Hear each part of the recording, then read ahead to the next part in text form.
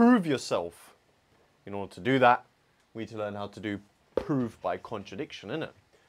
Prove that log base 2 of 3 is an irrational number, meaning we cannot write it as a fraction where the numerator and denominator are integers. Okay, if it's a proof by contradiction, we first need to negate the statement. We're going to make an assumption. Let's assume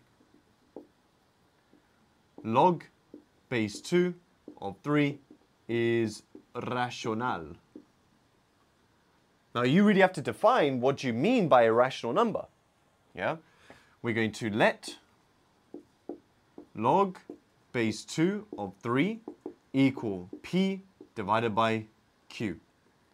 Okay, but we can't just say p and q. Like I said before, you need to explain or really make it clear that p and q are integers. So we're going to say where p is an integer and q is an integer.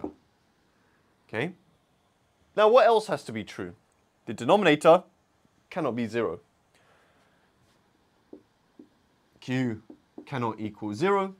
Is there anything else we need to say? Yes. We need to explain that this fraction has to be in its simplest form. Okay, meaning, yeah, 2/4 is a rational number. But you wouldn't say 2/4. You would say that's a half. Okay, so we're talking about the unique fraction. Okay, not its equivalent fractions. The most simplified version. Okay, we're not talking about 36 over 72. That is just a half. All right. Now, what's the posh way of saying that this is in its simplest form? You wouldn't say it's in its simplest form. You could say the greatest common divisor of both numbers is 1. But an even nicer way of saying that is that, so greatest common divisor means highest common factor. The biggest number that goes into p and q is 1. Remember when we had 1/2, the biggest number that goes into both 1 and 2 is just 1. Yeah. If I had 3/4, the biggest number that goes into both 3 and 4 is 1. So in university level maths, we might say the GCD is 1. But I like to say where p and q, where p and what? That's a proportionality symbol. P and q are, this is a beautiful word, mate, coprime. Okay, coprime. I recommend you just use that word, innit? If this is the first time you're seeing that word, hit the like button, innit? If you've seen it before, hit the like button, innit?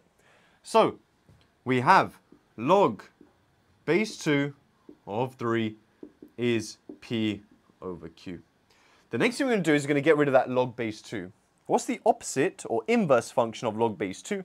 It's 2 to the power of. Okay, log base 2 and 2 to the power of cancel. We are left with 3 equals 2 to the power of this. Okay, I'm going to write that bit first.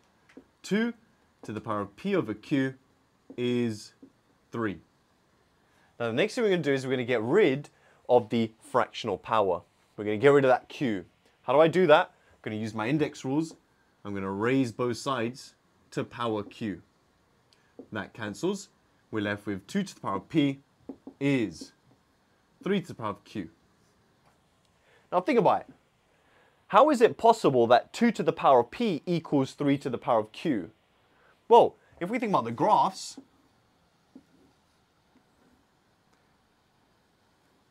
here might be y equals 2 to the power of x. Here might be y equals 3 to the power of x.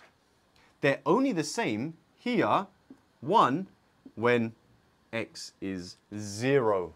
Okay, so this is only true when one of these, well, both of those values are 0. Can that be possible? No, because I said q cannot be 0. This forms a contradiction.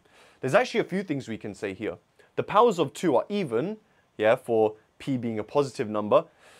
Kind of have to be careful with that as well, just because p can be negative. So like, is half an even number? The answer is no, right?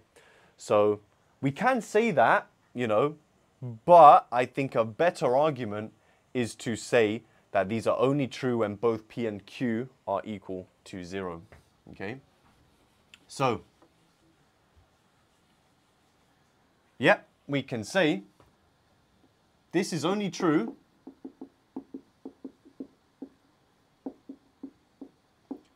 when both P and Q are equal to 0.